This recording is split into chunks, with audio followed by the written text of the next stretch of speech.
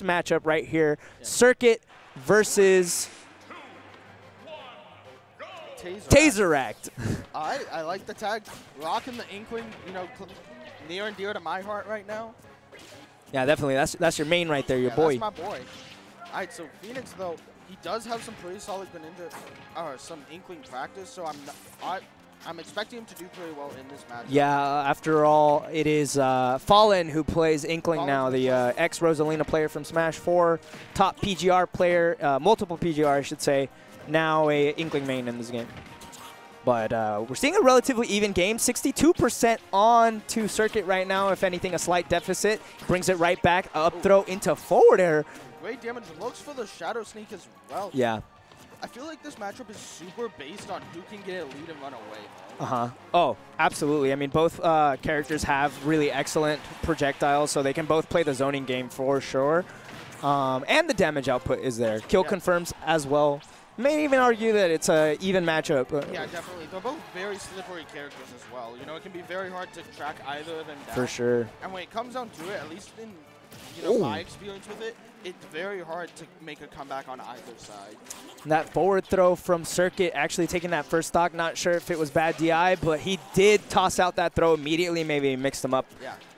I mean, Tazeract could have been, try DI away, avoid like a down throw forward air combo, and, just wasn't ready to react to it. Great air dodge read there from Circuit. Yeah, it looks like Circuit has definitely got a handle on this matchup, but Tazeract is not too far behind, and that up air not going to do the trick. That was actually really amazing DI coming out for Circuit to survive that a little bit longer, but the next one has to do it. I don't care what DI you have. You may have the DI of the gods. You're probably not going to live to the next up air. All right, he gets up off the ledge. Tazeract still trying to find this first stock. He air dodges through the up smash, and the F tilt still not enough. 148% on Circuit, still on his first life. Tazeract struggling a bit, already at 96%, and Circuit really just throwing out these kill options now. Yeah, and as he can, even Inkling doesn't have a plethora of kill options. No. He gets the roll-up but misses the up smash before sad. Circuit able to mash out of it. Yeah. Yeah, I mean, that move grounds you for such a long time, but Tazeract just didn't have the right spacing. He actually, I guess, wasn't ready to confirm off of the roller because, that's probably going to do it. Yeah, great punish there. 160% on Circuit's first stock still. Tazeract down to his last life. I like the option to go for the fully charged water shuriken instead of try to punish it with something like the forward smash and avoid the splash hitbox of Inkling's up. Yeah, and as I said before, I mean, this is looking like it's a runaway for Circuit.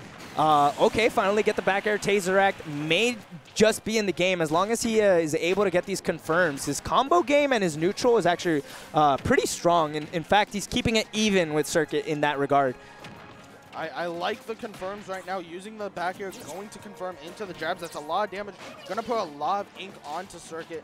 And when you have that ink on, the damage really starts to rack it. Yeah, absolutely. The damage multiplier for ink, I think the maximum is like 1.5 or something like that. Something like that, yeah. Gotta confirm that later, yeah. Numbers. Depends on how much ink. There's a certain point where, if you have more ink on you, it doesn't actually do more damage. It just makes the ink stay on longer. Yeah. 86, and we're down to our last stock, actually. Tazeract making this comeback. Yeah, he's definitely not out of this game quite yet. And as I say that, the forward air is going to seal out that stock. 0% on Circuit's yeah, stock. JV2 there for Circuit.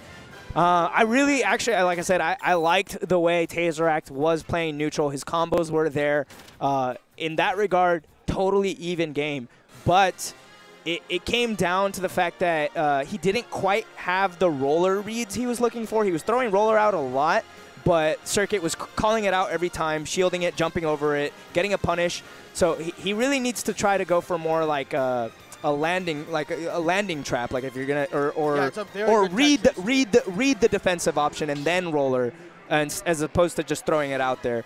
Yeah, it's a very good tech trace option. You can do things like back air, and then if they tech any direction, you can roller them, and the best option they have there is to not tech, but then Inkling has a mix-up of going for a jab lock. So there are a lot of options Inkling has with that roller just existing. Yeah, and Circuit making the quickest switch to Sonic in this game number 2. We're going to go to Smashville and Tazeract.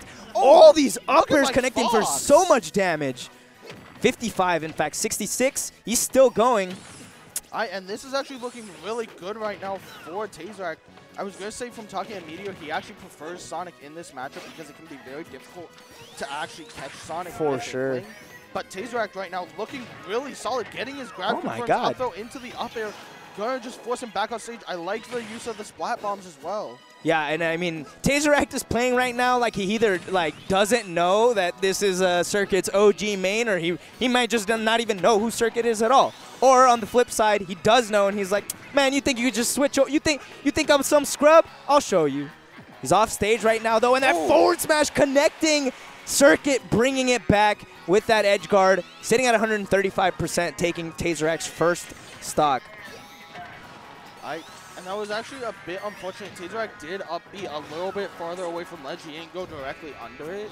Yeah. So unfortunately, you know, that forward smash was kind of just a given for Circuit. I like the use of the roller out of hit stun. Gonna catch him trying to spin dash in. It will beat the spin dash, and now it's a pretty solid game for Tazeract.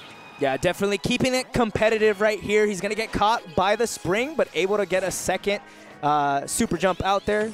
What's that move called again? It's the... I do believe it is. I think it's the super jump, right? Yeah, I'm pretty sure it's the super jump. I forgot from when I played Splatoon 1 all those years ago. I mean, I'm definitely a big Splatoon 2 fan, but like I definitely cannot remember it off the top of my head. All right, but that forward air going to do the trick for Circuit, and he's looking actually really, really dominant on this second stock already. Only at 9%. Tazeract halfway to kill percent. Yeah, great recovery right there. He was under the stage, but he was able to angle it properly. But right now, it looks like Circuit is starting to just run away with it, no pun intended, but he does have all this damage on that is unanswered, basically.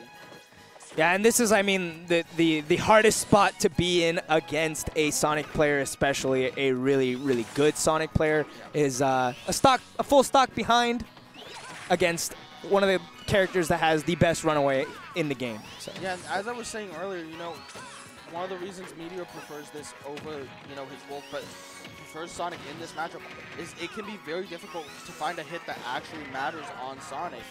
That was really smart of Tazeract right there. Actually threw out the splat bomb, forcing Circuit to jump over it, and he was able to catch him with an up air as a punish. Ooh. Dolphin. Hit him in the face, man. I mean, I like the option from Tazeract there.